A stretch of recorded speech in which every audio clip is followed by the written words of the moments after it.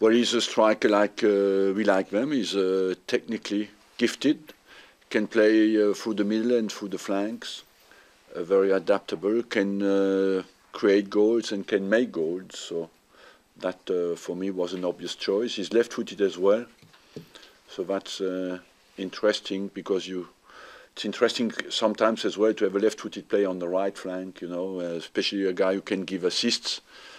And we were in touch with him for a long, long time, and we could finalize it now. The team is focused, ready to do the job, and it's now for us to get over the line, what is never easy in football. But of course you have an opportunity at home, we play in front of everybody, let's take it.